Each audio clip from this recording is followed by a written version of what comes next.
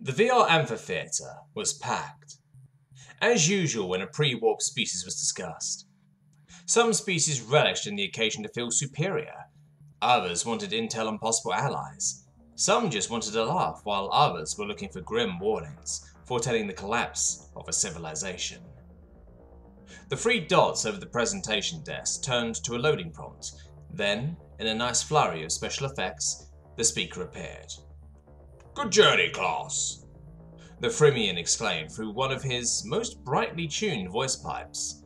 "As I see we have full attendance, I will have to give the usual introductory warnings and disclaimers for the attendees for whom it is the first time connecting to our humble intergalactic teaching establishment."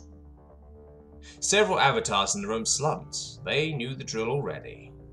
Some others, who managed to get access to the highly secure feed through non-official means, wondered why a simple presentation would warrant a Def class level clearance.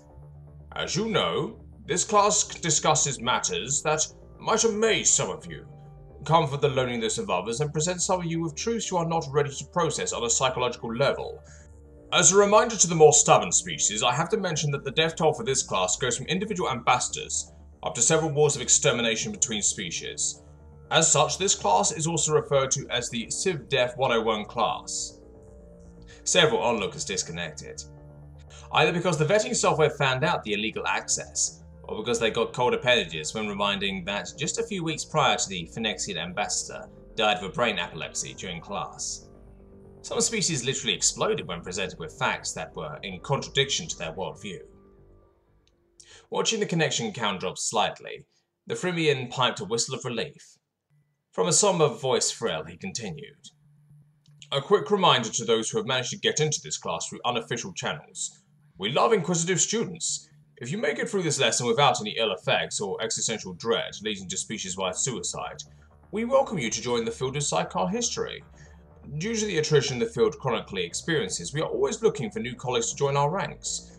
Be warned, though, that you will have to suffer the consequences and will need to be kept under protection for the rest of your life should you choose to join the field. Some civilizations blame us for their troubles, and several organizations revealed through their secondary effects are afraid we might demonstrate their existence." The Freemian was happy he managed to plug his own research into his speech, without the broadcasting software picking up a sponsoring plug. A few weeks prior, he had demonstrated the existence of a galaxy-wide shadow economy by a new method using proof vectoring from holes in the datasets. During his lecture, several attempts were made on his life that proved the theory. The sad part of the affair was that a quarter of all Phyrexians died in the subsequent upheaval, their species being unable to reconcile their honor with criminal actions 20% of their population was committing. "So today we will move to Messier 31's neighbor galaxy and have a look at a single pre-warp civilization," the Freemian continued. "And as I was asked to study less controversial topics for the next century, I thought a pre-warp deaf world would keep me from upsetting matters." Several attendees couldn't refrain from grinning at the self-awareness and tricks of their professor. Studying a deaf world would mean the data wouldn't be representative for most species.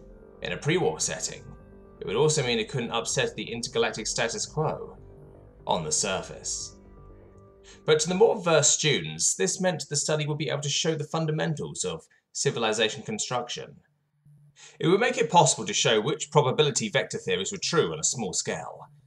Getting the small-scale vectors would, in time, make it able to prove larger trends and might even extend psychohistory to make more accurate future prediction.